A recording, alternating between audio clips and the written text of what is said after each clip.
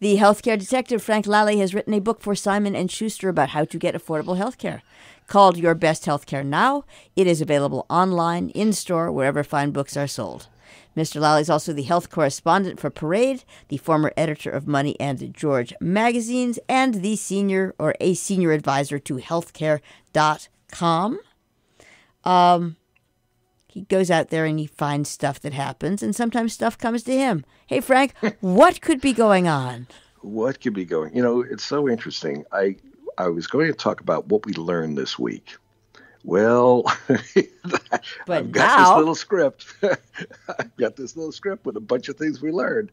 And then the President of the United States and the First Lady test positive. Hope Hicks, the PR person, test positive. And who knows who else is going to be in that White House. So, look, what did we learn this week? You can't thumb your nose at the virus. It'll come back and bite you. It doesn't respect anything if it doesn't respect you, if you don't respect it. So, look, we wish, obviously, the President, the First Lady, Hope Hicks, anyone else, we wish them well, a very speedy recovery, mild symptoms. A lot of people don't get very ill. Obviously, as you get older, especially if you're 70 and above, it's a dangerous situation, and we can only hope for the best. They've got great doctors down there, I'm sure. Yeah, he and the First Lady and the others are getting first-class care, and we wish them the speediest of possible recoveries. It's also no time for snark, but we know that's going to happen.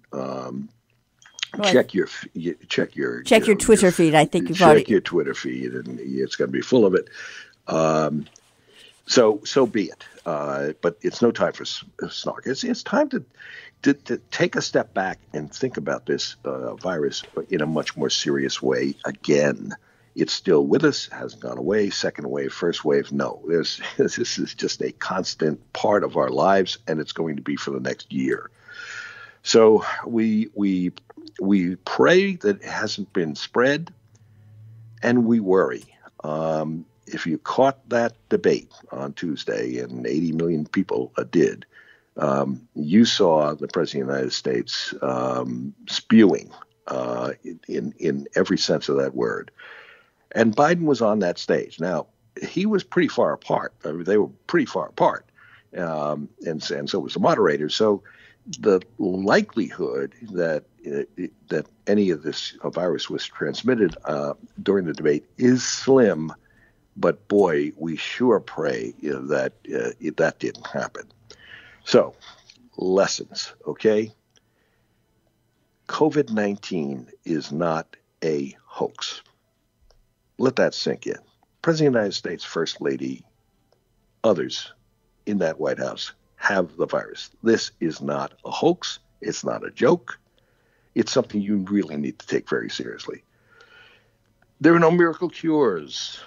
He's going to get the best care, but, hydroxychloroquine, that kind of nonsense, bleach, that ain't happening. He's getting first class, and the First Lady getting first class care. So, look, underscore this. Wear your masks. I've got about 8 of them now. I got them stuffed in the car. I got them on my desk. Anybody rings the doorbell, I put it on. Wear your mask and ask others to wear the mask. With this very unfortunate piece of news, you now have the license to turn to anyone and say, please put your mask on. I'll tell you a story.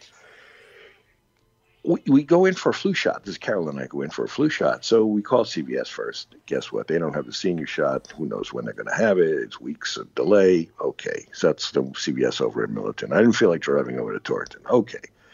So I've got a local doctor, and I like him. And I call up, and yeah, sure. Drop by anytime. Come on in. So we go in, and he's a very pleasant guy, and we get he gives us our flu shots, and we go out into the driveway, into the parking lot to go home. And Carol said, "Do you realize he was not wearing a mask?" And I got to tell you, Jill, I didn't notice it. I mean, I get paid. I'm a reporter. This is my whole life. Okay, I just didn't notice that he wasn't wearing it. Now, he stayed away from us in the room, in the examining room. He was on one end, we were on the other. But he gave the shot. He came over and leaned over both of us and gave us the shot. It just didn't register. Okay, you can't let your guard down like that now. You really can't. I mean, I've talked to you about, the dry cleaners who don't wear a mask and others. That was a couple of weeks ago. Here's another example. We get invited to a dinner party. And this is just another couple. They've been very, very careful. And you know what? They advertised it as an outdoor barbecue. Okay, great. So outdoor barbecue, that's fine. Nice warm weather. We go over there, and guess what? There are 2 other guests. So it's not just them. Now there's 2 others. And we're outdoors with cocktail time. And I thought, okay, we're fine outdoors. We stay, keep our distance. But nobody's wearing a mask. And the host said, no mask, no mask. You don't need any masks here. So we weren't wearing a mask, but we were keeping some distance. And guess what? It evolved into a dinner party inside their house. Now, what do you do at that moment? I mean, do you say, I can't do this. I'm sorry. It's too much of a risk. Good night, and leave. Okay, I didn't do it. But if that happened this week, that's exactly what I do. Exactly what I do. I'm sorry. But we need to take this seriously right now. How do you get this virus? You get it. You're in danger if you spend 15 minutes, not 5 minutes, not 2 minutes, 15 minutes indoors with no mask, close to someone, 6 feet away from someone, closer than that, with no mask for 15 minutes. That certainly underscores the dinner party. Okay? Okay, but just to interrupt for 1 second, let's sure. Let's repeat the 15. No, because these are basic guardrails that people, a lot of people don't have any idea. So that's easy. 15 minutes indoors, within 6 feet of others, no mask. No mask, and talking to each other, obviously, in your exchange. Okay, that's that's dangerous. You know what they're doing in Italy? Italy was terrible in March and April. You know what they're doing in Italy? It's mandatory now. You wear a mask, and especially in many places, it's from 6 p.m. until 6 p.m. to 6 a.m. Mask everywhere. So during the day, you can't go into a shop, you can't, that kind of thing. You can walk the streets, but they want you to wear a mask. And you know what else they're doing? They're getting on the buses. The police get on the bus and make sure everybody's wearing a mask. And if you're not wearing a mask and you're belligerent about it, you can be fined up to 3,000 euros. They're not kidding around there any longer. We should have these kinds of mandatory mask rules all over this country. We should have it as a national policy, but at the very least, it should be mandatory in states or in cities where the political leaders have the power to do that. Okay, so if it's not happening in your area, make your own mandatory mask rule and put those masks on. Buy 5 or 6 of them. They only cost $6 or $7 each, and wear them. Wear them everywhere. And if you walk into a shop and the person behind the counter is not wearing a mask, you got 2 choices. You can tell them to put a mask on, or her to put the mask on, or you can even better turn around and walk out and go someplace else with a mask. Now, this is serious here in Connecticut. Okay, what are we looking at right now?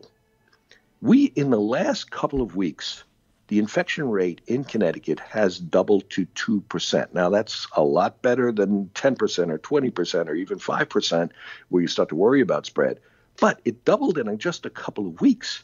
If it doubles again to around 4%, Governor Lamont himself said this week that he probably will delay phase 3, which is opening up restaurants and allowing gatherings of 250 people or something like that. Okay. In this area, in the northwest corner, we actually have 0, the last numbers I looked at, 0 hospitalizations. That's very good. Down in Fairfield County, they've got 40, and in the state as a whole, more than 100. And that's the first time since June that we've had more than 100 hospitalizations. What you worry about is the trend line. Colleges, schools, fatigue. I don't want distance. I don't want to wear a mask anymore. Oh, gee, it's all sweaty. That kind of thinking and that kind of interaction, young people having parties, is a danger, and you're starting to see it creep up here in Connecticut. Not in our corner, thank God, not in our corner at the moment. We're in New York City, so, Jill, we were down there, just some routine doctor stuff. So I hadn't been in New York City since March. And my first impression was, gee, this is pretty good. I mean, just about 80% of the people walking around on the street were wearing masks. They're keeping their distance. Obviously, they're respecting the virus. The apartment house we were staying in, were very careful, and they've all the marks on the floor to say 6 feet apart. No one was getting in the elevator if you were in. We felt good about that. And we went out to outdoor restaurants. And again, that was fine because they were spread far apart. The waiters were wearing masks, and it was outdoor. It was a little like Italy. It was interesting because as people came up, the restaurant, they'd go in and grab another table and put it down the block. I mean, they take it over the sidewalks. They take it over the first lane of the road. So look, it worked. It worked.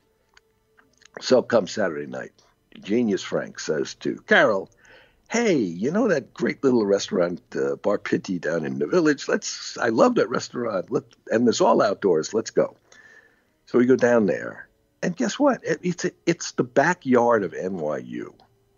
Mobs of, I'd say 20 to 25-year-old, mobs of them lined up. And they're going to stay there for a long time waiting to get into these restaurants because they're all jammed. It's a beautiful night. We took one look at that. We said, wow, we got to get out of here. So we get into a cab, and the cabs actually were better for us, we thought, than even a Lyft, because those cabs have partitions between the driver and the back seat. You open the windows, you're only in there a couple of minutes. There's very little traffic in New York these days. So we didn't think that was any danger at all. So we go up. I said, let's go to Koreatown, because there are restaurants, one after another, just so many of them. There'll be one. And you know what? The whole block of the main block in Koreatown is blocked off just for pedestrians. Well, we get up there. It's worse than the Village. Oh, my God. Young people smoking and drinking on the street, waiting to get into these restaurants for at least an hour, because that's what the waits were. Jill, look, what am I trying to say here? You can't be too careful. You can't be. Learn from the Italians. They got creamed. And you know what they said? In a country that, prizes its freedom, and they bend the rules, and they park sideways on the sidewalk and all the rest of it, if you've ever been there. But you know what? They got creamed, and they learned a lesson from it. And political leader after political leader said, you know what? Mandatory masks. And if you don't wear it, the cops are going to come along, and it's not going to be a slap on the wrist, not a $100 fine. You're going to get up to €3,000 fine. That drives it home. And there's wide compliance all over the country, and they've gone from one of the worst countries in the nation in the world to one of the best. Our leadership could do it, and if our leadership does not do it, impose your own mandatory rules. Don't get this virus. Don't get sick. Don't spread it. Take care of yourself. And what the mask is all about is protecting others. Okay? 40-50% of these cases are asymptomatic. You don't feel it, but you're the most contagious 5 days before you feel the symptoms. 5 days before. Okay? So you walking around, you feel okay. But guess what? You might not be. You may have that virus, and it may be cooking inside of you. And before you realize it, because of a symptom like a cough or others, or fever, okay, before you feel it, you are the most contagious 5 days before you feel it. So wear the mask and protect others. Protect people in your household. Protect your grandparents. Protect your parents. And be careful with kids in school. This is another obvious lesson to be learned from this. Children don't, look, something like 10% of the cases in this country are children. So children get this virus. Understand that. They don't necessarily have a bad case of it, though hundreds have died, but that's minor statistically, at least. But they can spread it. They're asymptomatic. They feel okay, but they're coming on home from school and it can be spread. So you got to be careful, folks. Be careful. And I got to say this with no snark, the President of the United States was not careful. And he endangered others. And guess what? Now he has this virus. We wish him well. We wish him well. But we also wish he had taken the virus more seriously. Thank you, Frank, the healthcare detective and senior advisor to healthcare.com. Send your questions or concerns about finding affordable healthcare to healthcaredetective@robinhoodradio.com. Frank will try to address as many of your questions as he can on future broadcasts. Also, look for his book, Your Best Healthcare Now, available online, in store, on my desk.